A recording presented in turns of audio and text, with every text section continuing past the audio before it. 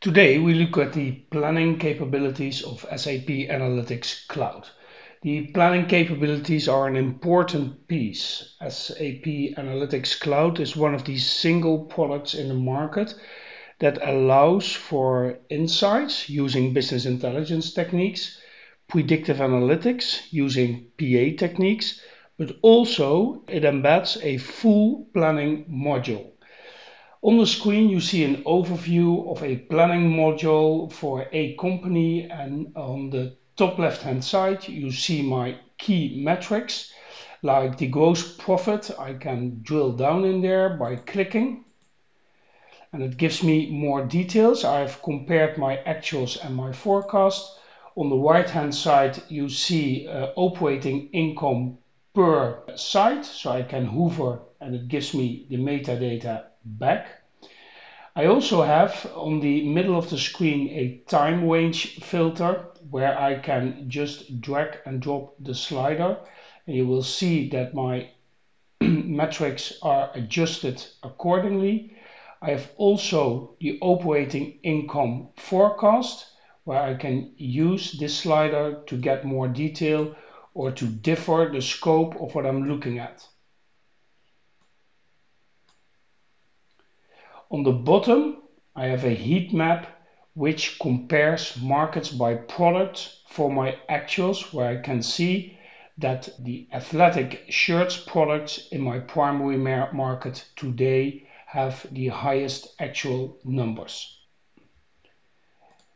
Given my actuals are available until June, I need to drag the slider before June to make it affect the actual numbers, as you can see over here.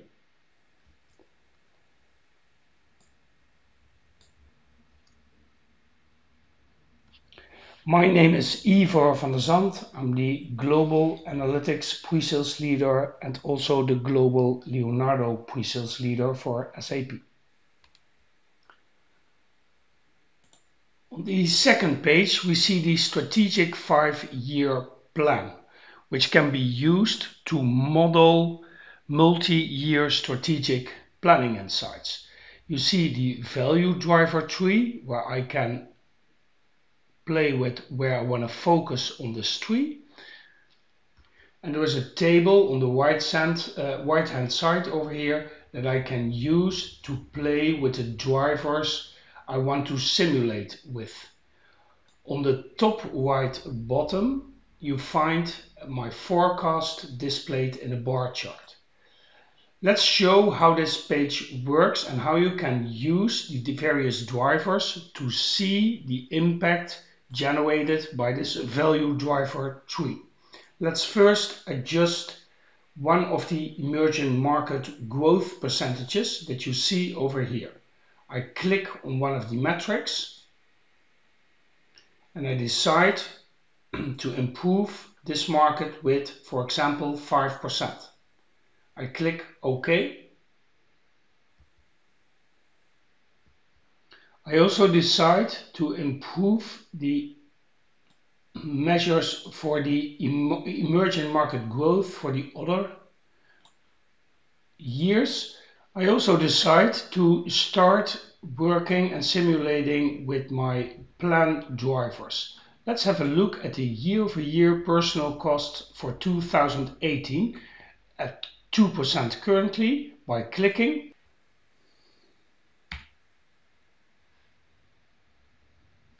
I'm now going to copy this number over the various cells by simply dragging and dropping. And now all my years have an increased personnel cost year over year of 2.75%. Let's go back to the value driver tree and look at some more functionality. I open the simulation panel and I now ask Analytics Cloud to run my calculations based on the various changes I've made. I click Run Calculation.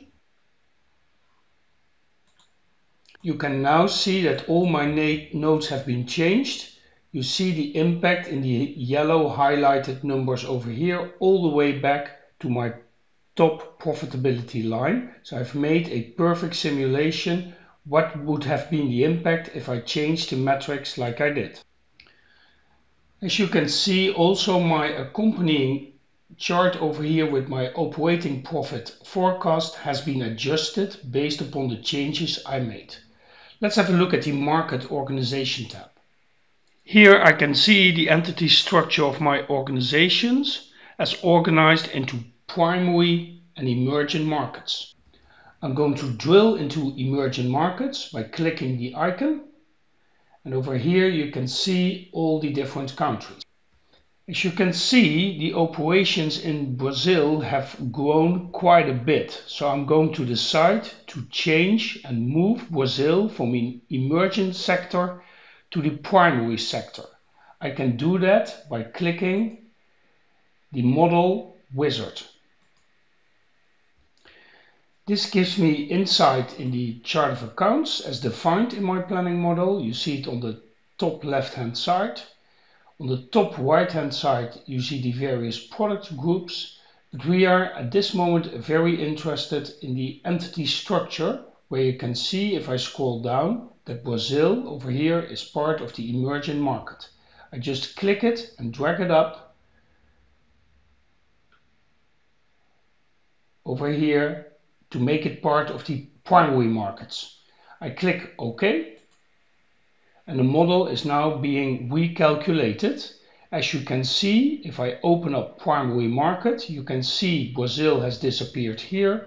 If I open up primary market, you see that Brazil is now part of the primary structure as I requested for. Let's have a look at our sales tab. Over here with all my sales numbers, as you can see, I can select the product groups that I'm interested in. And I'm going to select all product groups. The numbers automatically adjust. Let's have a look at the volume number for Q4. I'm going to click the cell, as you can see highlighted. Let's now generate a forecast by clicking the forecast button. I click forecast, and as you can see, I can now create a predictive forecast, and I can choose the level and the grain to forecast upon. I'm going to choose month, and I'm going to preview my forecast for you. The forecast is now being generated, and it will shortly come up with my new predictive forecast. Here's my screen, and I can perfectly see my predictive forecast indicated in this screen, where I even have the choice between using the existing weighting for overwritten values or use a specific reference period for that. I just click OK right now, and my predictive forecast is now being embedded into this version of the model. The volume of the units is multiplied by the average selling price to yield gross sales. Let's have a look at the discounts for Q4. The number 478 million. Since the prediction increased volume and thus the gross sales for Q4, I'm going to increase the discounts to 615 million for Q4. So just by typing 650 million and okaying that, you see that now also my discounts are being distributed over the variance month as part of Q4. I also see the effect for the whole year. At the bottom you see everything also being visualized in my time series chart over here with my new numbers. I select one of the products over here, for example running shoes. We're having a look right now at the next page, the cost analysis page. I want to have a look at the cost of sales for Q4, and I click it. Let's scroll a bit to the right so we have more details for the various months.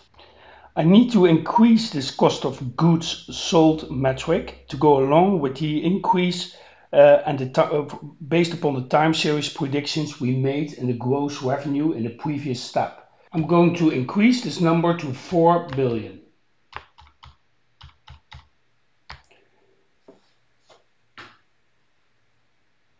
As you can see, my metrics are now again disaggregated over the various months, and you can also see that I brought my margin back in line with the other quarters. As you can also see on the bottom, my various graphs have been adjusted accordingly. I'm now going to have a look at how my allocations are done by clicking the allocation button at the top of the page.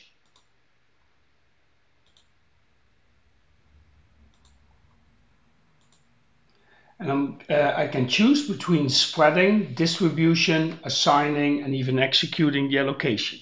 I'm going to use spreading over here and click spreading, where you can see I come into a dialog box where I can choose the weighting and even a preview of the spreading over the various quarters.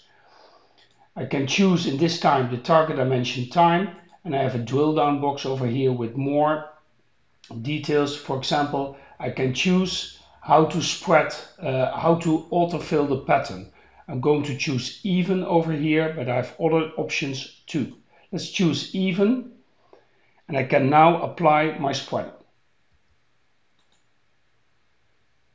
The model is now being recalculated and the spreading is done accordingly, as you can see on the screen. The new metrics show now how I can see the cost of goods sold were spread evenly over the fourth quarter. Analytics Cloud disaggregated the monthly amounts for cost of goods sold across the accounts and product dimensions. In the page selector, I'm now having a look at my detailed allocations by clicking the Allocations tab. Over here you see my allocations in detailed. Below I have two graphs with the operating income per product group and also the operating income for the entity structure by product group. Let's have a focus on the first table where you see where a number of elements are still unassigned, and I'd like to assign them to products. Let me show you how that works. I go to my home button and I browse my processes, and I go to the allocations processes over here by clicking that. I open up my planning review, and over here you see the various steps I can take. I can pick up IT expenses and choose to edit a step of allocation. So over here you see the edit step dialog box with detailed options as shown below. And I'm now selecting the filter for my chart of accounts. I'm going to scroll down to my operation expenses.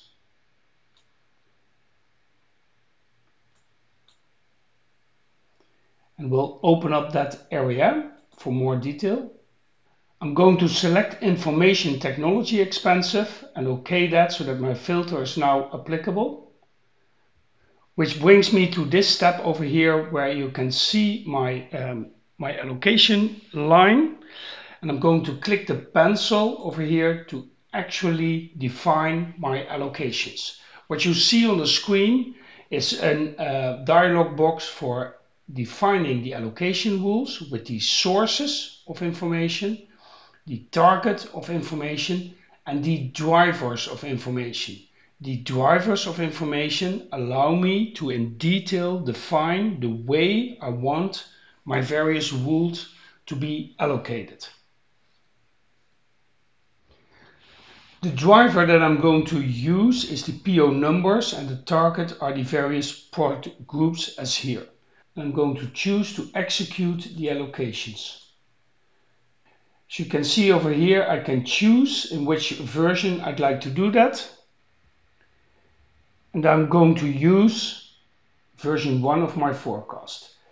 Now I can choose what the scope is of my allocation, so I can either refine my filters or take my filters out, but I'm going to choose them, the ones I set, and I use point of view. The allocation is now actually being executed. And this is my final result where you see that everything is now assigned at least to the products using my PO driver. In the properties of my table, I can set the drill state, set over here, and I'm going to choose product group. I'm going to choose a product level till 4, so that I can get a full overview. I'm going to set that, so you can see I now have a view cascaded overview of all my products, where I now allocated the different elements towards. No assigned groups anymore, everything is set to 0, so I've done my cost allocation accordingly with the two adjusted metrics over here in B.